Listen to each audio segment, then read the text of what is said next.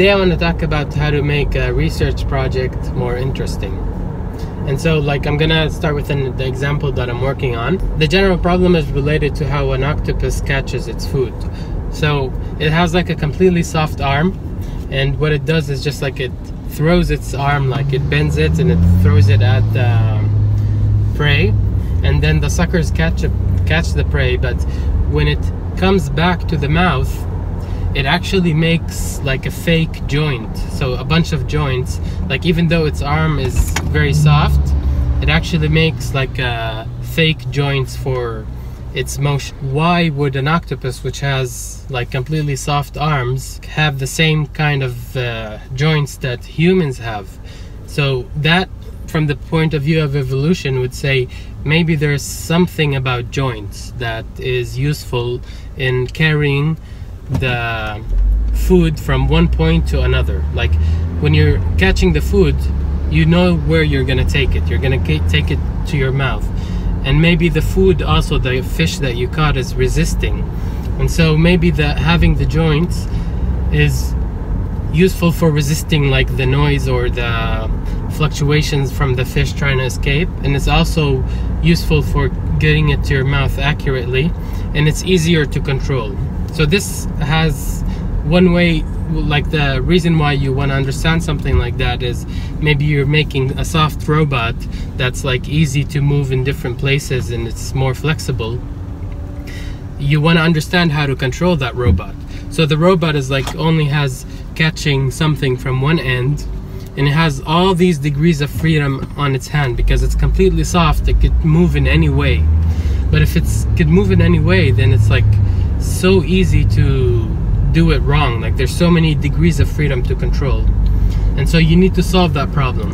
And maybe the octopus solves that problem by making a fake joint, and then there's just few angles that you have to control and to do the entire motion. So what is the point here? The point that I want to make is I'm trying to understand this problem. What if joints are somehow important for control? If they emerge by themselves without designing something with bones, just out of trying to control it, you would get bones. But now, how would you try to address this problem?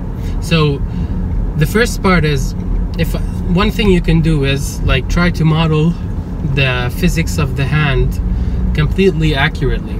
Plus the way you have electrical signals going from the nervous system and provoking the muscles and causing the motion.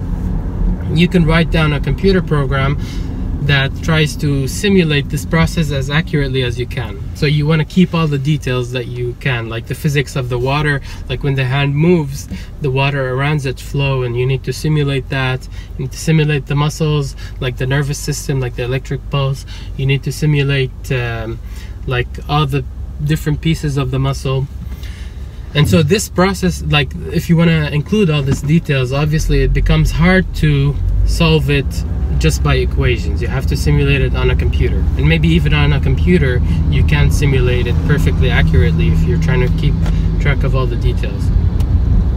So, but I still want to understand qualitatively what's important about joints. So maybe to do that, I don't need all of the details. I just need I need to find a system, a simpler physical system, a toy model. Maybe I don't even have to make it in 3 dimensions, only in 2 dimensions. And maybe I don't need to worry about the water forces. Maybe the water forces are not important.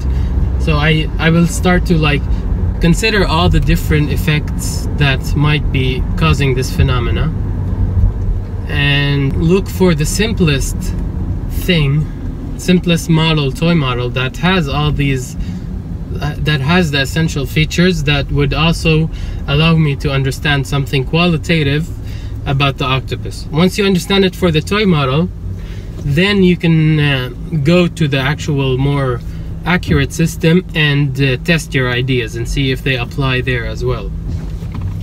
So my point is, the way that you make your project interesting, you look at the complex thing that you want to understand, there's something here, And then there's down here is what you can do, like the tools. This is where you are, this is the thing that you want to do, and you like change what you want to do. Like maybe this, you say this is too hard, or maybe let's say this is what you want to do, this is where you are, and then you try something and you move a little, but you're still far away from what you want to do because it's too hard.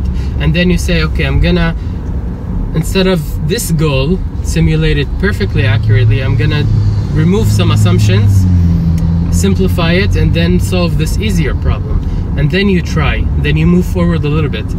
And the point is, like, you have your goal and where you are, and you keep moving, both of them are moving until they meet, where what you can do is something interesting and matches the goal. And then you can basically, you have a paper that you can publish, or you have a project that you have finished. So the point is, like, the way that you make something interesting, like you remove a bunch of assumptions. You say, maybe this is not important, the water is not important, that's not important, maybe this is important. And then you try it. Maybe the system you're left with is too simple. It does not contain any of the essential phenomena that you wanted to see.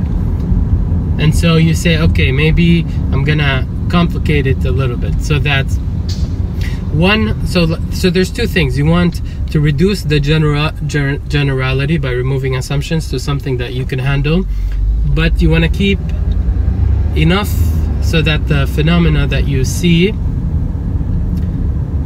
that the phenomena that the toy model has is the same that the system, that the toy model is simple but complex enough that you can see the things that you want to see. Alright, so thank you for watching, and I will see you next time.